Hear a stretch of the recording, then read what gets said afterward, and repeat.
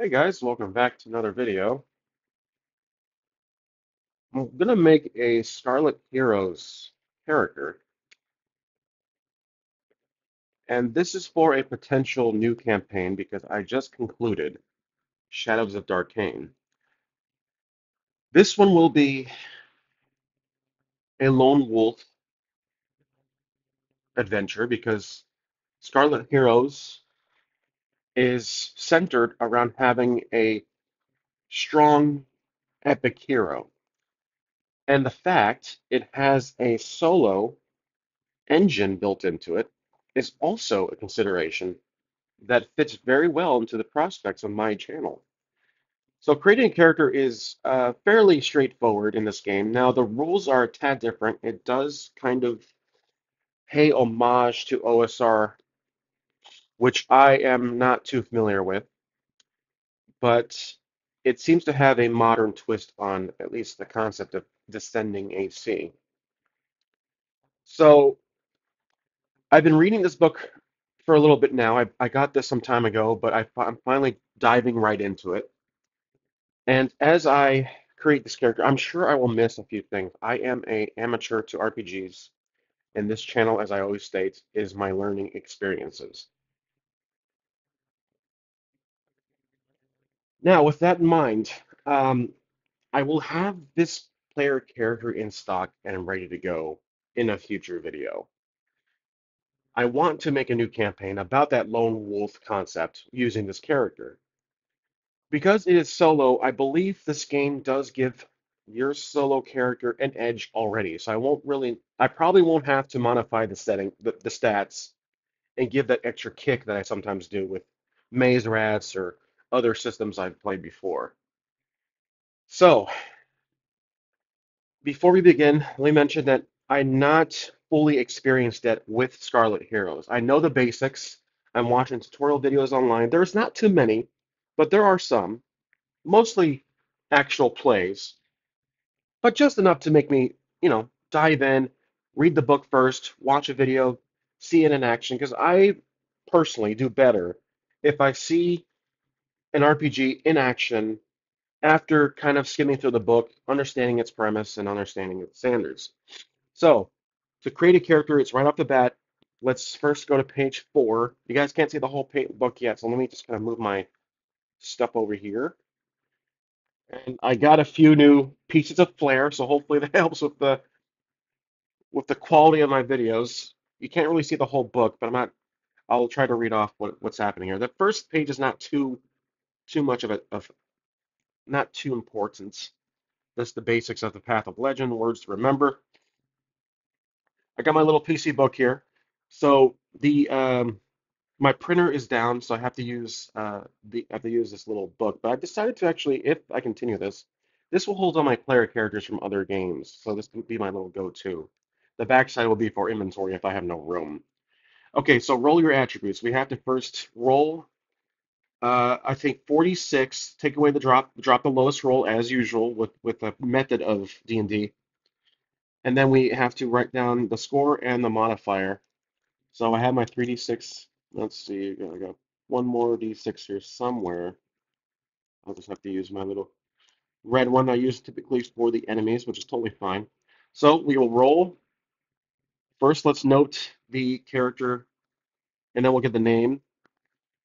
First, let's do the name first. I have the GM apprentice cards here. Uh, Oscar seems fine to me. So this is Oscar. And then we have strength. Let's see, we have dexterity. These are all the typical. Oops, we have intelligence first, it looks like, actually. I want to keep these things in order based on the game. So int, we have dex, we have wisdom. There we go, wisdom. We have, looks like constitution. So these are a little out of order what I'm used to, which is totally fine. Charisma. Okay, so the value and then the modifier for Oscar. Underline his name. All right, so it looks like we'll do strength first. You can kind of distribute these, I believe, as you want. Let's see what it says here. You can swap these rolls around to different attributes. If there is no roll over 16, then you can put one and set it to 16. So let's roll for our first one, and I will decide where it goes. So I drop the lowest roll, which will be 1. It looks like I have 11, 15, which is not too bad. I'll put 15 for strength because I'm definitely going for the warrior. So 15 will be a plus 1, which is decent. Next. All right. Oh, I forgot the other die. Okay, so looks like this will be a low one. So we have 8, 10. Take away the 1. So 10 will give us no modifier. For a fighter, I believe charisma or wisdom or either. Mm, let's do charisma. We'll do 0 for now. Okay, next we'll do a third one. Looks like another low roll. So 5, 5, 6, 7, 8, 9, 10. 5, 6, 7, 8, 9, 10. Another tenor. So we'll carry that to wisdom. This keeps up. We might have to do that 16. Yep, another low roll. So 6, 7, 8, 9, 10 again. That's amazing. So I'm going to put this into intelligence. All right, so inadvertently getting 10 3 times in a row. Trying to give these a little more roll. Okay, so looks like the 3 here. Another 10? 5, 6, 7, 8, 9, 10. You got to be kidding me. All right, so I'm going to put this for dexterity. I swear I'm rolling these as the best of my ability can. All right, there we go. Something more other than 10. So 10, 12. So I'm gonna put this I'm gonna put the 16 here for Constitution, and that does assist with your HP. So that's our ability scores. Sorry, attributes. And next page says to choose a race. I will be a human. Okay, human fighter named Oscar. Let's see. Choose a class. There's 4 classes. The basic 4 classes. I will be a fighter. What I'll do is I will make a little room here, human fighter. There we go. Oscar will have the class abilities. So for fighters, this is 8. Modify the total by your Constitution attributes modifier. If you have 13 ability score, you add 1 to the total. So we have Constitution of plus 2. So with 8, that's going to be 10 HP. So I'll put HP over here. 10.10. That's usually how I like to do that. Attack bonus, AB, plus 1, except for magic users. So attack bonus will be plus 1. Your Fray die is the unique thing about this game. It's like a little extra kick damage roll you do for enemies, I believe, that are equal or less than your level HP. We'll look into that. I don't recall exactly, but it says here you characters like hero and petty foes who should petty fools, foes should be wary of getting too close. When fighting inferior enemies, you can roll a prey die to kill or injure them around you, basically. The playing the game section has details on that. So it's like a extra attack when there's a weaker enemy near you. Okay, fighter details are right here. We can wear any armor, bear shields, wield any weapon, gain combat skill hardiness more quicker than other character classes. Fighters gain plus 1 bonus to their attack bonus every time they advance a level. So attack bonus, 1 plus per level. Their fray die is a D8. So 1d8 is our fray die, and everything looks like is set. So now we move on, if we have to choose traits. So with this, there are three in front of this page that we can choose from, I believe. We choose their traits. I don't recall if it's a point system, but based on a video I watched, a gentleman rolled three of these. Not the equipment. These traits right here on this table. So we will do that based on what I saw. Do a background, an innate quality, and a relationship. So we'll do this right here. We'll do background. I'll put a little line here. Separate the ability score, the attributes from the character backstory. BG.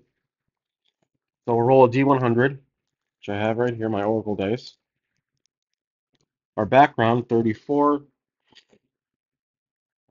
A fallen noble. Interesting. Okay, so fallen noble. I like that. All right, and then our innate qualities. Let's see. What little perk or what little quirk do we have? 37. 37. Huh. Iron determination. Determination. Okay, I'll take that. That's not exactly a setback.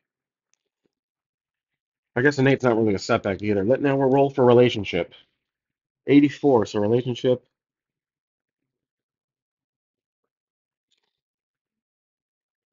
Whoops, cannot spell today.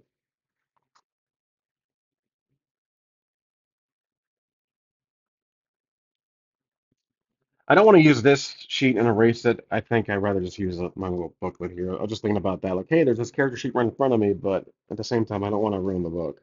84. Uh, saved a learned sage. Okay, I will take that. Saved a learned sage.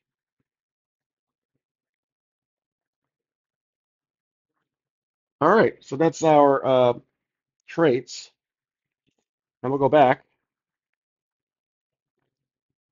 And I think we need some other details before we start buying equipment. You basically can give yourself some currency to buy equipment. So I was right. Divide 3 points up among backgrounds or special traits to your character, such as veterans, mercenaries. So I think I recall that correctly from the video I watched. So now, final touches. Buy your equipment, which we can do now. We still have to do AC once we buy equipment. So I will follow this order. We did all this. Choose traits, apply bonus traits. Thieves get 3 points in their chosen archetype. Humans get 2 bonus points to spend as they wish. Okay, so I get two more. All right, let's do that. I'll go back to the other page here. And let's say I will do another background, 43. So this will be BG2.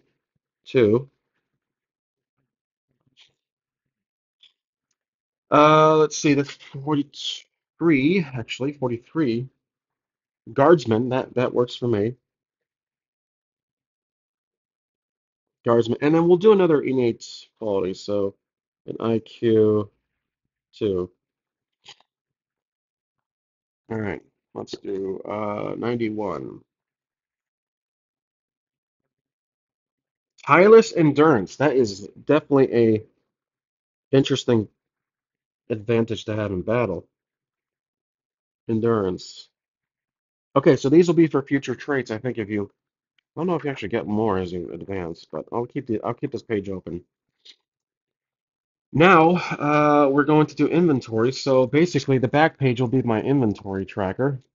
So usually I'll just put INV dot dot colon currency, which we have to roll 3d6 times 10, I think. Yep, 3d6 times 10 gold pieces. So wow, that's not a lot at all. 5, 6, 60. So we have 60 gold pieces right here, or gold coins, gold pieces. Not really worried about encumbrance right now. Okay, so you guys can't really see everything, but I will explain what I'm looking at here. We only have 60, which is nothing. Light weapon will have to be our first choice, because, well, no, one-handed weapon. A 1d8 of damage. Okay, so I'll do a one-handed weapon, which will be a sword. We'll just do a sword. A sword's a 1d8 damage. And I know about the damage method. There's a different method of calculating damage in this game based on hit points. So that's 10. So I'll cross off this. That's 15, sorry. So 45. Next is we need some armor. Armor types. I will do leather. Yeah, leather armor. So leather armor. This is a 7 AC. That puts us down another 10. So now we're down to 35. Then let's see if we need any type of piece of a gear or equipment. Let's see, I'm going down this list that you guys should be able to see right now. Common clothing, we'll do that. So we're not stark naked. Let's see, common clothing was going to be one gold piece. Common clothes, that's 34. And then compass might come in handy. Crowbar, we'll definitely do a crowbar. All right, that's going to be put us down 5, 29. Flask of oil, horse irons. I need a torch. Torch is 10. Definitely buying torches. That's 10 torches, so times 10. Looking at 5 silver pieces. Oh, that's the part that gets me. So silver pieces 10. So one gold piece equals 10 silver pieces. So that's point 2.5, I think. I'm just gonna say 28. Okay, whatever. One gold piece. I'll just modify it. Okay, that's probably good for now. Okay, we're done with buying equipment. Choose a spell. Oh, that we're not a cleric or a magic user. Record final touches. Note down your hero's armor class. Unarmed heroes have base AC of 9. While armored ones use the AC granted by their armor and shield. AC is improved by your hero's dexterity, but cannot be worse than AC 9. Okay, so armor 7 plus dexterity 0. We're down, cannot be worse than 9. Okay, so we are stuck at 9, I guess. Leather armor is 7. Write down your chosen weapons die damage, range, total attack, advanced management, modify by relevant. Okay, so that's really interesting. Armor.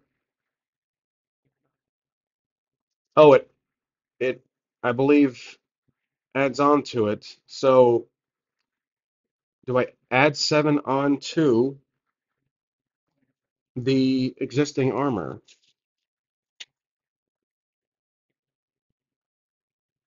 Interesting, interesting. So if I'm reading this, I will pause the video. I don't want to waste your guys' time researching this. See, I think I was reading this backwards like D&D. The lower the better. So our AC is actually going to be 7. Modified dexterity, we have nothing, so that's still 7. Okay, I believe I'm reading that right. Because I have that leather armor equipped at 7. There's a section right here, I kind of looked over it by mistake. Your armor class is the measure of how hard it is to hit your hero. With the lower the score, the better. An ordinary unarmed person is AC 9, while the same man clad in plate armor and carrying shield is AC 2. Your armor's class is based on the armor you're wearing, plus modified by your dexterity. If your hero's carrying shield, subtract 1 point from their AC. A hero's AC is never worse than 9. That's what was confusing me. The never worse than 9 is higher, not lower, higher. So this is a descending AC game event based on what I'm looking at so far. So we got that cleared up. AC7 is a okay start, I guess. Now, it looks like that's really it. Write down your damage modifier bonus. It says here to your weapon's damage die. My weapon damage die is a 1d8, so that'll be my hit. We'll just do damage die. Damage 1d8, similar to the Frey die I have. So at least it's consistent. 1d8, yep. And then ranges, total attack and defense bonus, damage bonus modified or relevant. So I'm not thinking doing damage. You consider your modifier from strength if it's melee plus damage and then attack bonus. So blah blah blah. So basically, strength without reading, if I recall correctly, to attack with your attack bonus, I have to, let's say the enemy's AC is 10. I roll a d20. Okay, I add my strength of +1, that's 17. Attack bonus of +1, that's 18. And then their AC of 10, so that'll be 28. That's a hit. So you add their AC because of the descending concept. So it takes OSR and modernizes it from at least what I'm looking at here. You have to basically land a 20 or higher is always a hit no matter what. When one is always a miss. So if I rolled a 5 and their AC was 10, my modifier a melee for strength is 6, 7 for attack bonus, 10 with their AC 17, that's a miss. So I have to roll higher than essentially, 9 or 8. All right. Uh, then it says make sure you have a goal in mind. Okay, well, I've been thinking about that goal concept. Let's see if this page right here has any goals. I don't think it does, just has backgrounds and inequalities and the relationships that we've had here. So let's see. That's playing the game. We'll get to that in a second. If I do, I think this video is mostly about character generation, making the character, but I might, we might step into that in a minute. But basically, write your own character goal. I think my goal for this character, I'll put it down here. So again, I don't know if you're supposed to add more of these details below, but we'll put goal down here. My goal is to get, let's see, maybe fame, fortune, the cliche usually, or uh, find the killer of my parents, or maybe that, or is it save a learned sage? Maybe the sage I saved was kidnapped by a evil overlord, or perhaps I like the fame and fortune. That I think I'm doing good for fame and fortune for as a selfish act. So fame and fortune, just keeping it really simple and cliche. Fame and fortune. All right, there we go. That's our character, and his name is Oscar. Okay, so just a little recap. Oscar has a strength of 15, intelligence of 10, dexterity of 10, wisdom of 10, constitution of 16, charisma 10. That's a +1, 0, 0, 0, +2, 0. Human fighter, HP currently at 10 out of 10. Attack bonus +1, fray 1d8, AC 7, damage 1d8 based on the weapon of a sword. Background fallen noble, innate iron determination, relationship saved a learned sage. Background 2, guardsman. IQ2, tireless endurance. Goal is to become famous and have wealths of gold. So, like I said, playing the game, there are 4 mechanics. I will move over my dice tray here and keep the character sheet just in view in case we need it. So, this is the playing the game section, which essentially fits into these pages here. So, there's about 6, 7, 8, 9. There's definitely a good amount of rules to read, and there's an example. Okay, so handful of pages, not too bad at all for a pretty sizable book. Okay, so if you were just watching this video to see me create the character for an upcoming campaign, you can stop now. If you want to see me juggle my way through these rules here, trying to learn them on the fly, or again, I read through this before, but trying to actually solidify my knowledge of this, then feel free to keep watching. Anyways. The four main mechanics of this game, basically, you have checks, saving throws, attack rolls, and damage rolls. For checks, it is a 2d8 method, so it's not going to be a d20. That's what is really got me curious about this game. And I'm pretty sure I've talked about Scarlet Heroes before. I was double checking my video library. I thought I talked about Scarlet Heroes before. I don't recall if that video failed to get uploaded or ever finished it. But anyways, checks basically, like I said, 2d8. Checks are not rolled for ordinary actions or deeds within the scope of the hero's traits, so it's not something I'm going to have to do with like every single step the player takes. But essentially, um, to roll a check, the hero's rolls a 2d8 and adds their highest relevant trait and adds their relevant attribute modifier. So if the total is equal or higher than the check's difficulty, it's a success. Natural 2 is a failure. 16 is always a success. So basically, there are these little check differences. So you do add quite a bit. You add, let's see, if I was trying to push a boulder and I have strength of 15 plus 1, so we roll, and I rolled a pretty good roll actually. That's 11. So 11 adds relevant trait, which is 15. So that's going to be a 26.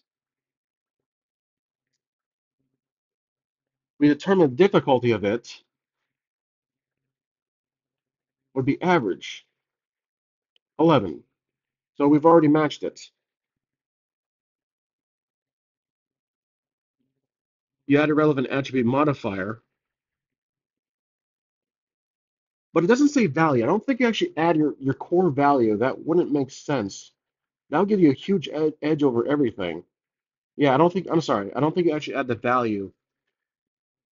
You add your highest relevant trait and adds their relevant modifier. Okay, so I'm mistaken. You don't add the actual. This is just a common roll. So I rolled, trying to move that boulder. That's 11.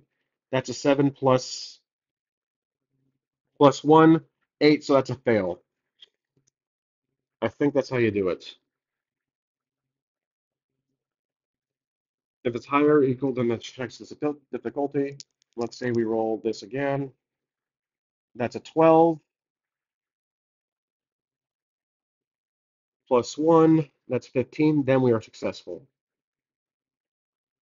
Okay, so I hope I'm doing that right. Next is saving throws. I will circle back and check that online. I don't know why I'm still hesitant. Saving throws resist foul sorcery, evade random misfortune, withstand other hazards. Saving throws are rolled exactly the same way checks are, except the hero also adds their character level to the roll. Interesting. The difficulty to beat is always 9 plus the hit die or a level of the creature forcing the saving throw. Level actual hazards. Okay. So if we're avoiding getting poisoned, that's 10, and it says it's always going to be, whoops, that's 10. The difficulty to beat is always 9 plus the hit die or level of the creature forcing on the saving throw. Let's say it's 10, but the hit die is a 2, so it'll be 12. So the same way as hazard, I guess that would be Constitution plus 2, so we would beat it. We'll match it. Right. Like I said, this was a learning experience. I paused the video, read into it. I was completely mistaken. Checks, you consider your trait and the equivalent ability modifier. So the highest relevant trait, which will be if we're moving a stone, maybe tireless endurance. So I divided the points up. I have the, let's see, 5 points total because humans get an extra 2 based on the 3 you start with. So that is, I think, the number you use, 1. So we roll, let's say the difficulty of moving that boulder is 11. And we rolled an 8. Okay, so 8 to start. Then the highest relevant trait, which would be, I think, endurance. So that's me 9. And the ability modifier of our strength is 10. So that's a fail. But that's basically what you're supposed to do. If I'm not mistaken, I think that makes sense because these are the traits right here. So I put trait points, and they're spread across the 5 I chosen. So that does make a little more sense now. I think I see how it works. They're like skills essentially. Okay, moving on. Saving throws, like I said, we roll the same as the checks, but you have to beat a 9 plus the hit die of the other character or level.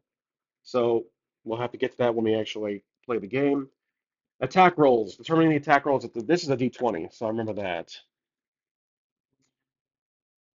Determine whether or not a hero hits a target in combat. To make an attack roll, the hero rolls a 1d20, adds their attack bonus relevant attribute modifier, and the target's armor at class. We've already talked about this, so I got that. I think I got this down. So basically, that plus my strength of +1, that's 12, plus attack bonus of 13, enemy AC of whatever, 10, it's over 20, I get the hit. So, damage rolls. Uh, Damage is a little differently. It says it works differently than most old school RPG, old school games. When you roll damage from your weapon die, you count each die separately. Each die that comes with 1, it does no damage. 2 to 5 is 1 point. 6 to 9 is 2 points. 10 plus for 4 points. I have the damage die of the D1D8. So the D8 is going to be my, whoops, that's a D10. The D8 is going to be my best friend for this character. So basically, if I, in the future I get something that's 2D8, which I think there are weapons that have multiple die associated with it. Let's see, I don't see anything on multiple dice.